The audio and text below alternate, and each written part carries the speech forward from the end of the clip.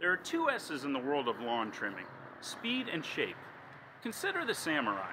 With a relatively lightweight blade, he can slice through a full-grown African elephant in a single motion, given that he's pulled the proper hunting permits.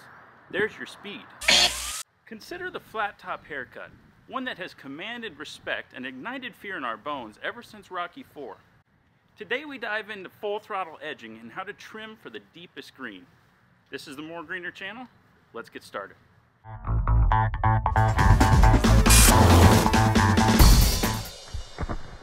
The key factor in a deep green lawn is eliminating anything in your lawn that isn't green.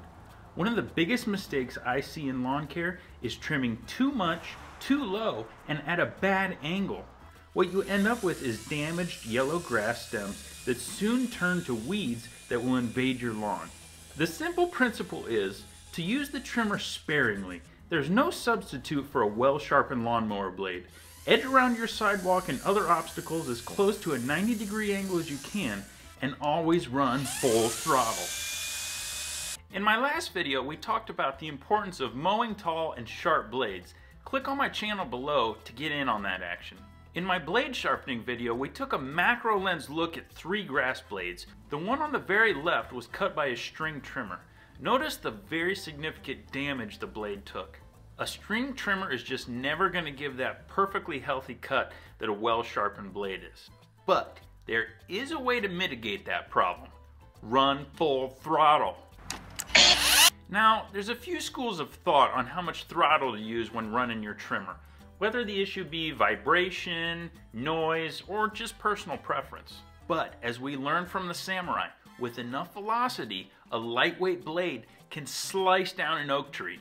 Given that it's not a protected species, let's do an experiment.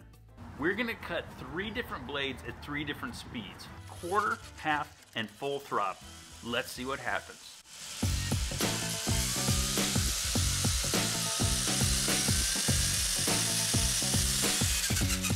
Okay, now that those are cut, let's take them over to the macro lens for comparison.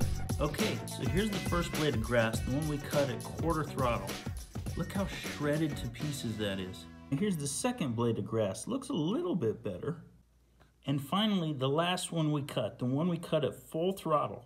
Still not perfect, but this is the best way to mitigate the issue of torn up grass blades. In conclusion, a really green lawn doesn't appear from one secret element.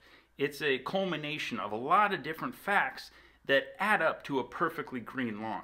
A healthy trimming job is a key role in your green lawn. Today we learned about full throttle edging, but don't forget to check out our last videos like mowing tall and blade sharpening to the max. In the coming weeks, we will dive into other key tips such as my fertilizing methods, why I always bag my clippings, and much, much more. Please leave a like and subscribe to get in on this unique series and enjoy your greener lawn.